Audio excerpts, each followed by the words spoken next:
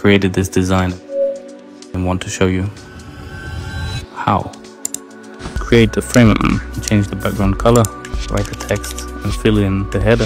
Then add a right block in the bottom plate. We place photos in the middle.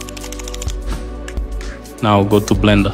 In Blender, we create such a figure and curve circle. We apply the array and curve modifiers to the figure and move it aside.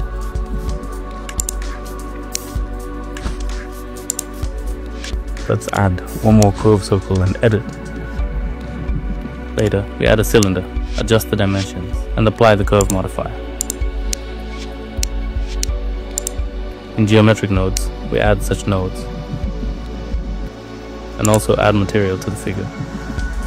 Setting up animation, light, camera, and rendering. Leave a comment and I'll send you the Figma and Blender files. See you there.